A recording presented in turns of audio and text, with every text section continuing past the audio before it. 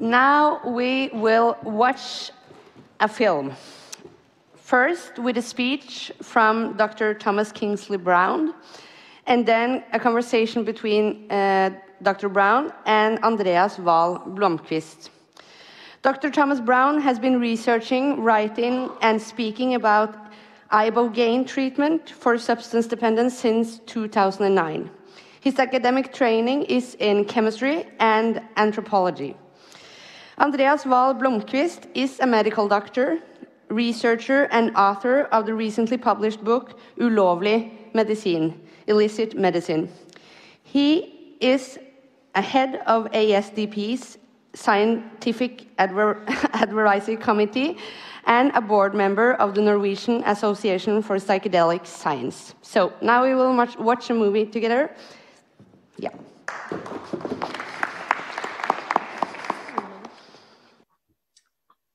Hello from my son's bedroom here in San Diego, California. I'm Thomas Brown, and I'm speaking with you about treating addiction with Ibogaine. I'm an anthropologist, and I've been studying addiction treatment with Ibogaine for about 12 years now. And as I'll mention shortly, I conducted a research study in Mexico with people who were seeking Ibogaine treatment for their addiction to opioids. So first of all, let's look and see what Ibogaine is. Ibogaine is a chemical compound that is found in the root bark of a shrub called Iboga. And the Iboga is something that grows in West Central Africa, and it is something that is used as a sacrament in rituals in West Central Africa, but primarily in Gabon.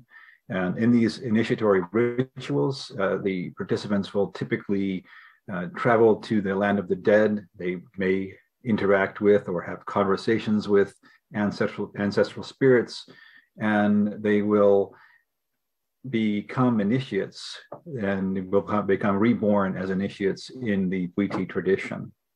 And so you may be wondering, why would something like this be used to treat addiction? And the short answer is that this gentleman here, Howard Lotsof, when he was just 19 years old, 1962, in Brooklyn, New York City, he managed to find some Ibogaine, and at the time, he was a daily user of heroin. He was addicted to heroin, and he found some Ibogaine and was told by the person who gave it to him to expect a very long hallucinogenic journey lasting, say, 36 hours or so.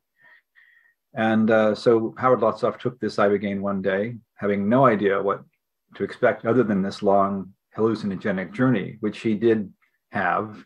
And it was a quite exhausting experience for him. And at the end of this experience, he thought he would never do or use Ibogaine again because it was such a difficult experience for him. But he went to sleep and woke up about 3 hours later, completely refreshed, and realized very shortly thereafter that he was not in an heroin withdrawal, even though he hadn't had any for more than 36 hours. He is not craving heroin. In fact, his relationship to heroin, he realized, had completely changed, where prior to this, he viewed heroin as something that gave him comfort. He now viewed heroin as something that emulated death. And he said to himself, I prefer life to death. And eventually, he made it his life's mission to bring Ibogaine treatment for addiction to the world. One big problem, though, soon came up. That is, in the late 60s, as part of the US war on drugs, Ibogaine, along with LSD and psilocybin and many other psychoactive compounds that were associated with the kind of 1960s hippies counterculture, were made illegal. And Ibogaine was also put on Schedule 1 in the US, so that's the most restrictive schedule, which by definition means that the substance is highly prone to abuse and it has no medical value. And in my opinion, Ibogaine is in fact the opposite of those things. It is not at all addictive. In fact, it is used to treat addiction, and it therefore has medical value. So Lotsof in the 80s began this campaign to bring Ibogaine treatment to the world. One of the things he did was to apply for and receive 5 patents from the US for rapid methods for interrupting addiction syndromes. The first one was this one pictured here, which was for narcotic addiction. He also then went on to get patents for nicotine and tobacco addiction, cocaine and amphetamine addiction, alcohol addiction, and also polydrug addiction. And these were patents for the interruption of addiction. And so he viewed Ibogaine as an addiction interrupter. And with a single treatment, he was saying that it could interrupt addiction to these different substances. He also reached out in the late 80s, mid 80s, late 80s, reached out to several scientists who were initially very skeptical, including this man who was skeptical initially, Dr. Stanley Glick, who, along with other scientists, initiated some research using animals to see if Ibogaine was effective. And they found that it was very effective in reducing withdrawal-like symptoms on the part of these animals, mice, rats, and some other species, and also in reducing drug self-administration by these species. Glick and other scientists were so impressed, indeed, with the efficacy of Ibogaine in the animal model that they have produced chemical analogs, synthetic analogs to Ibogaine. Stanley Glick is famous for having invented something called 18-MC, 18-methoxychloronaridine, as well as some other related compounds. And you see some pictures of them here. There's Ibogaine and some related compounds, analogs, and there are many others that have been created. And currently, 18-MC and other analogs are being studied and are being considered as drugs to bring to market in the US and other countries.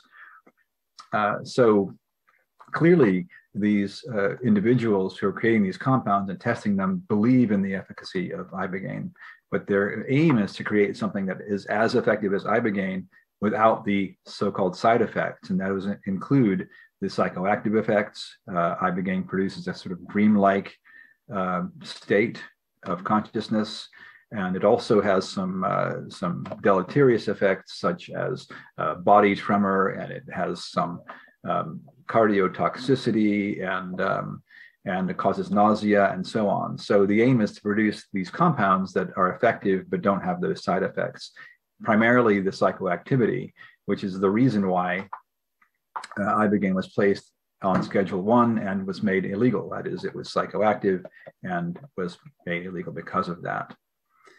So another thing that Lotsof did at the time in the late 1980s was to start with a small group of people treating people in the Netherlands, where Ibogaine was not criminalized, was not regulated in any way. And you see him here in front of an apartment building where some of these early treatments took place in Rotterdam. These other also treatments took place in places like hotel rooms here, pictured here, this one in Amsterdam and other places. In New York City, where Ibogaine had become illegal, these treatments were also being done underground. And the advocates for these treatments were people who were addicted to heroin, including this gentleman here, Nico Adriaans, who founded the Junkie Bond in the Netherlands in the late 80s. And we also had Bob Sisko, who founded something called the International Coalition of Addicts Self-Help. So these were these so-called addicts self-help groups who were advocating for Ibogaine treatment. And so they also believed in the efficacy of Ibogaine. And they started these treatments on a very small scale. They also went and spoke at conferences like this one in Rotterdam in 1992, Harm Reduction Forum. They also went to rallies and held rallies and advocating for research testing of Ibogaine and making Ibogaine available as a possible treatment for addiction. So there was all this activity, and yet very little response on the part of governmental agencies. And so there was no research, or very little research for decades on Ibogaine until more recently. But these treatments that were begun in New York City and in the Netherlands started on a very small scale, but soon, by the early 2000s, the number of treatments per year was growing rapidly. You see here that in early 2001, there were nearly 900 treatments that had been performed outside of Africa. And just 5 years later, that number had roughly quadrupled to about 3,500. And the authors of this paper, Ken Alper, Howard Lotsoff, and Charles Kaplan, state that the growth rate of the number of treatments was about 30% per year. So it was growing very rapidly. And you see here, this is a map that was drawn from the studies, that very same study, the treatment sites that existed in February 2006. There were 13 of them, and you can see that these are scattered about often in Europe and North America and Central America. And the commonality here is that these are countries where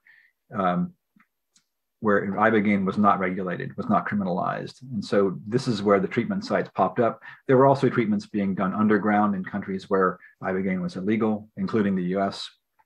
And so these treatments continued. And fast forward to 2014, just 8 years later, the number of treatment sites had roughly tripled. We had about 40 treatment sites, possibly more, in 2014. So the number had tripled in about 8 years. And then just a few years later, in 2017, we had about 70 treatment sites around the world. And my estimation from having spoken to people who were following these things is that the number topped out at around 80 and is probably around that number right now in 2021. So this movement grew rapidly and has produced probably 15,000 or more treatments around the world since the late 1980s. So clearly, a lot of people think that that Ibogaine treatment is effective, and they are seeking this treatment out, despite some problems with it. And there are some attendant problems with this movement, and that is, as Brian Vestag called it, a vast uncontrolled experiment where many people start providing treatments. They don't have any medical training, and they may not be following best known practices that were developed over years of trial and error. And there's no oversight for the treatment practice because these things are being done in countries where Ibogaine is not regulated or criminalized. And there's no certification of treatment providers. Patients generally have to travel abroad for treatment if they can afford to do that. And there's also a difficulty in discerning which treatment sites are utilizing best practices, are using the most effective treatments and following good safety practices. So, and also at this point, the evidence for the efficacy of Ibogaine was almost completely anecdotal because we had thousands of people being treated, but very little research being done to show that it was actually working. However, in recent years, there have been some outcome studies. One of those was a study that I conducted at Ibogaine treatment sites in Baja California, Mexico. And the other one was a study that was virtually the same research protocol that was done by my colleague, Jeff Noller, in New Zealand, where Ibogaine treatment is actually legal nowadays. So these studies, we recruited people who were seeking treatment for addiction to opioids at these different clinics. And I want to summarize the outcomes. I encourage you to look at the articles that are available for free online. But our studies showed, and we had 30 participants in the Mexico study and 14 in New Zealand. We showed that Ibogaine drastically and significantly reduced withdrawal symptoms for people with taking these treatments. And these are people who are heavy users of heroin, oxycodone, and other opioids, and often other drugs. And the ability of Ibogaine to reduce those withdrawal symptoms is on par with that of methadone, which is an opioid replacement treatment. So Ibogaine, which does not replace the opioid at the receptor site, is on par with methadone, and this is with a single treatment, and it's not something that needs to be done daily for years. Secondly, Ibogaine reduced drug use severity for 12 months, and this was our treatment. Our follow-up period was 12 months, and we showed that the severity of drug use was reduced for 12 months for the study population. And what this means is that people were using the problematic drugs less frequently, they were using less of those drugs, and most importantly, their sense of how problematic their drug use was greatly reduced. That is, they were able to control their drug use in a way that they hadn't been able to before. Also, we showed that the depression rating scores were improved for people in the New Zealand study for 12 months. And in the pooled data, we showed that they were reduced for people at 1 month. And that means that people are less depressed than they were prior to treatment. And to my mind, very importantly, in our study in Mexico, we showed that for 12 months following treatment, people had improved family and social status. This is one of the measures that we used with something called the Addiction Severity Index.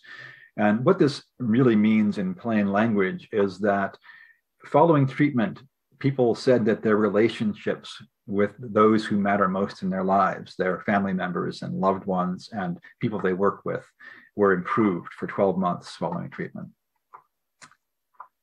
So to summarize, I want to tell you what I've found from my 12 years of study. These are the, I think, most important take-home messages.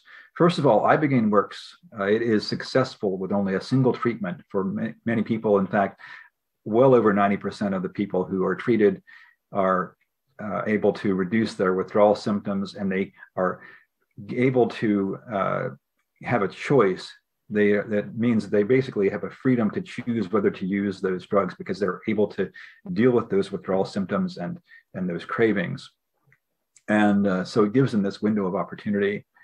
It also oftentimes gives people insight into the nature of their addiction, possibly the root traumas that are causing their addictive behaviors, and they're trapping them in these behavioral patterns that are harmful.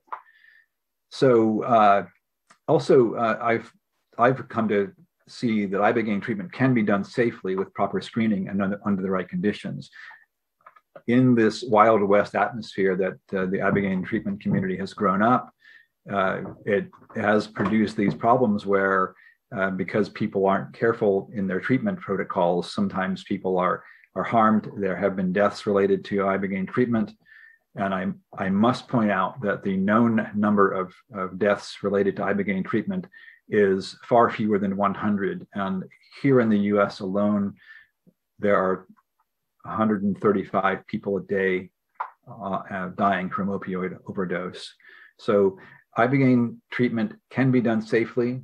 And even under current circumstances where these things are, where it's hard to find a clinic where the proper safety protocols are being followed, the proper screening is being followed, people who are addicted and who have lost hope that they can recover are willing to take the risk of Ibogaine treatment because the addictions that they face are far riskier and far more harmful.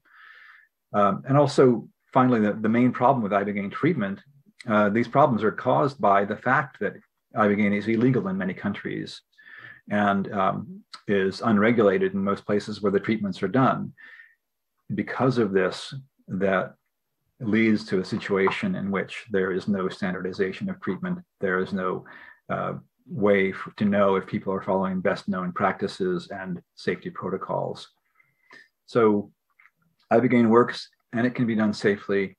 And my opinion is that if governments are involved in providing the opportunity for people to use Ibogaine safely and under controlled conditions, this can be a very beneficial treatment and can be something that can be very helpful in addressing the opioid overdose crisis.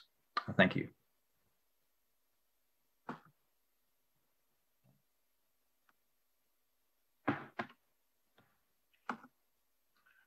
Okay, thank you, Thomas, for your presentation and your research into Ibogaine therapy. Given that there are now small observational studies showing the benefit of Ibogaine therapy, as well as numerous clinics that offer this treatment, why don't you think we have more studies using Ibogaine? Well, it's very difficult to get approval for studying Ibogaine in most countries, including the U.S. Here, where Ibogaine is a Schedule I substance, which is the most restrictive schedule. So getting permission to do research is very difficult. And in my opinion, the main reason why it is on Schedule I is because it's psychoactive, and it was simply swept up in the war on drugs back in the late 60s and was made illegal, and then it was put on Schedule I. So because it's psychoactive, and it was simply grouped along with these other psychoactive things like LSD and psilocybin, and made it very difficult to do work with. And the research on psychedelics are now sort of having a renaissance, but why don't we see Ibogaine like joining? That's an interesting question, and I've heard Ibogaine sort of referred to as the sort of the lonely stepchild of the psychedelics world.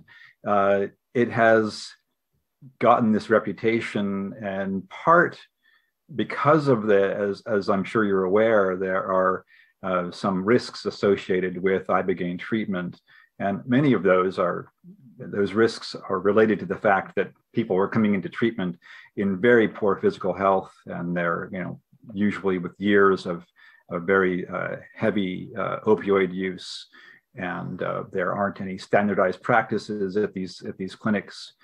And so, but the fact is that there have been deaths documented, as my colleague Ken Alper says, in close temporal proximity to Ibogaine treatment.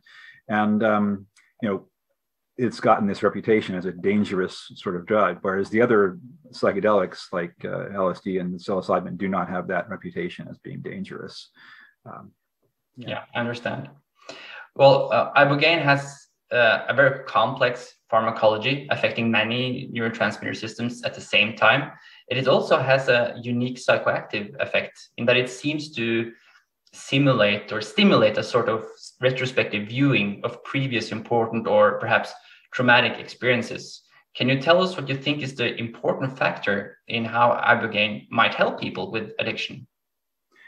Yes. So I referred to other psychedelics like LSD and psilocybin. Ibogaine is technically it's not one of those sort of classic hallucinogens or psychedelics, although it does give people insight into their psyche, and it does give people psychospiritual insights, it's more properly called an oneric drug. That is, it's kind of a dream producing. It produces that kind of state of consciousness like a waking dream, and as you mentioned, it has this common feature, this typical feature where people have a kind of recall of past events in their lives. Sometimes they'll have conversations with people, whether they're famous figures or people from their families. They might relive conversations that have actually happened. They might even recall conversations that they had not even thought about since they were children, things like that. My sense of how this works psychologically, I mean, I'm not a psychologist nor a psychiatrist, but the insights that people get oftentimes have to do with things like they realize how much damage they've caused in their relationships, and they have very, very deep regrets about the things that they've done and the things that they've done in the name of acquiring more of the substance that they're addicted to. They also, at the same time, can have this sort of reconciliation and understanding of where their trauma that is coming from, what were the causes of their addiction, and why they are in this cycle of behavior that is harmful for them. And in some cases, you see people who are able to reconcile these traumatic events.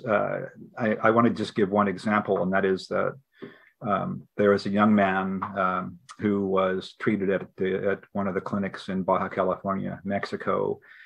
He was, I think, 22 when I met him, and he was receiving treatment. But he had been in a very abusive family situation where his father, when this young man was 15 years old, his father actually injected him with heroin. His mother left the family. His father was extremely abusive, and this young man ended up living on the streets in San Francisco for several years.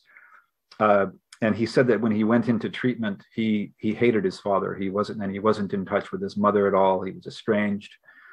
And during the Ibogaine experience, he had this insight, this revelation that despite all the horrible things that his parents had done, and that his experiences really made him who he was, and he was able to forgive his parents for everything. And the power of that he could reconcile that, and then he got in touch with his mother after that, and they reestablished a relationship. That's a very powerful thing to be able to do, to reestablish those kinds of relationships, and it's a truly transformational experience. Yeah, really interesting. I also know that you and others did a study exploring the subjective experiences of 44 participants from these observational studies that you mentioned in your talk. Yes. In this study, I know that you said you found that half of the subjects had some kind of complete mystical experience. You used the states of consciousness questionnaire. And can you tell us more about this study and how important do you think the psychological experience is regarding the treatment effect? Yeah. So that study, yes, we took some of the data from both of the studies. There was the Mexico-based study that I mentioned in my presentation, and the New Zealand-based study that my colleague Jeff Noller did. And we had 44 total people from the two studies, and we'd asked them to write about their experiences after their treatment. And we had also, as you mentioned, given them the States of Consciousness questionnaire. And so we had that measure showing that some of them had full-on mystical experiences, and there was quite a variability in the intensity of the experiences that different people had. But many of them had very profound experiences. And the narratives that we obtained from what these people wrote about their experiences, and also from the interviews that we had with them over the 12-month period after their treatment. Sometimes they would tell us about other things that they hadn't told us about earlier, and we kept records of all these things. And for the people who stayed in the study and who actually followed through for those 12 months, a disproportionate number of those people had those very powerful experiences. And my sense is that the powerful experience gave them the sense that something had happened, that something had worked with that. There are some people who had the Ibogaine treatment who didn't have much of a psycho-spiritual experience at all, who didn't remember anything from it. It was kind of a jumble of confusing imagery, that sort of thing. And those people were much more likely to drop out of the study. And individuals told me, over and over again, that they found the experience that they had to be quite profound and transformational. So it wasn't just that they had these, states of consciousness questionnaire scores that were high. They attributed a great deal to those experiences. So so that helped. It's like a correlation between like what type of experiences they had and the treatment effect. We weren't able to demonstrate that in part because of the small number of people in the study and the small number of people who actually completed those kinds of questionnaires, the narratives, and who continued to follow up through the study. Because so many people dropped out of the study, what really stuck out to me when I looked at the data was that the people, as I mentioned, who stayed in the study were those who had the powerful experiences. And in our statistical analysis, and in the original paper that Ken Alper and I did together, to have the greatest statistical rigor, we assumed that anyone who dropped out of the study had reverted back to their baseline. That is, they were doing as badly as they did before treatment, so the treatment didn't work. So if you factor that in and you look at you then look at the states of consciousness questionnaire results versus the fact that people stayed in the study, and you factor in that people who dropped out were doing badly, that actually shows that the people who had the intense experiences did better on follow-up for the 12-month period. So it's a little bit of sort of almost like a shell game, but it was so pronounced that the people who stayed in the study were the ones who had those powerful experiences, that I think there's something to it. Yeah. And I think it's important to remember side effects when considering these types of therapies. And after interviewing so many subjects, do you think Ibogaine can be psychologically harmful for some individuals? And if so, what type of individuals do you think is at risk for these harmful effects? Well, from my interviews, I would say I haven't seen that it can be harmful, and I haven't heard of people having harmful experiences, with one exception, and it was somebody who used to work with MAPS, who wasn't getting Ibogaine for treatment of addiction, but was using it for psychospiritual purposes. And that person was left alone in a room on a cold basement floor, and had a really Ibogaine can be a very, very difficult experience, even if you're not recovering from addiction. And if you're recovering from addiction, it can be very, very trying. So I would say that if someone is going in, I would say, if you are experiencing, if you're schizophrenic or experiencing severe mental illness, I would not advise going into Ibogaine treatment. However, if you are otherwise, mentally, and emotionally healthy, then the only real risk is to not have any follow-up, to not have the kind of care. I think that it's important to have at least someone in attendance while someone's doing Ibogaine. I certainly wouldn't recommend that anybody take Ibogaine or Iboga on their own and just do it on their own. But following up with people afterwards with good psychotherapy and with addiction recovery care is very important to be able to, because people will have these difficult experiences. They might feel tremendous remorse over things that they've done and feel like they've wasted their lives and things like that. And it's really important to have somebody to talk with about these experiences afterwards and be able to integrate those experiences and make something valuable out of them. All right. Thank you so much for your time, Thomas. Do you have any closing remarks you want to say aloud to the conference? No, I don't think so. Just to thank you, Andreas, for having me speak at the conference, and I regret that I could not be there in person. Yeah, likewise. Thank you. You're quite welcome.